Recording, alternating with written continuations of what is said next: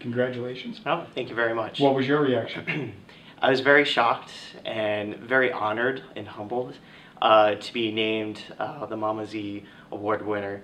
When I found out, I had to do a little research because I personally didn't know Mama Z, Joan Zandbergen. But once I found out how an amazing individual that she was and her contributions to the sport and the impact that she made, especially to women's rowing, and I've heard great stories from colleagues of mine of their individual take and their impact that Joan had on them. And it's just truly remarkable to be named one of the recipients on the list in Joan's memory and her award. So I'm very grateful. You're still a very young referee. You've been at it for a while, but talk a little bit about why you got involved and how you got involved. Definitely.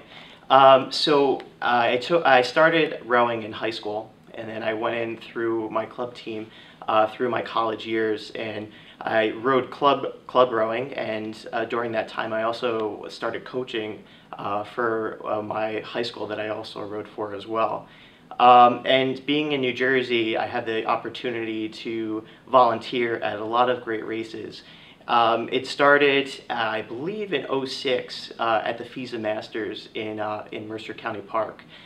Sat in a boat, drove for referees, and that's how they got me pulled in. And it's just great that I can give back to the sport that's opened so many doors for me, and to give back to the athletes. So where I once was, sitting at the start blocks and appreciating all the work that the referees did to conduct all the regattas, and for now me being on the other side of that and helping all of our current athletes, it's an honor and a really joy to do so.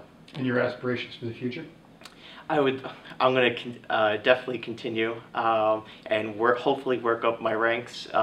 Definitely giving back each and every single regatta that I can go to.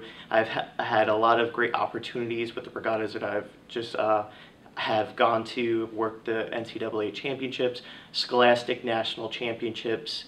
It's really great. Every single regatta that I go to, I try to give my best for the athletes, because that's where we're here, to give them an atmosphere of a safe and fair environment, because it's truly why we're there. It's for the athletes. They're working their hardest during the seasons in and out, and for us to facilitate work with the LOCs and provide that safe and fair environment, it's truly rewarding.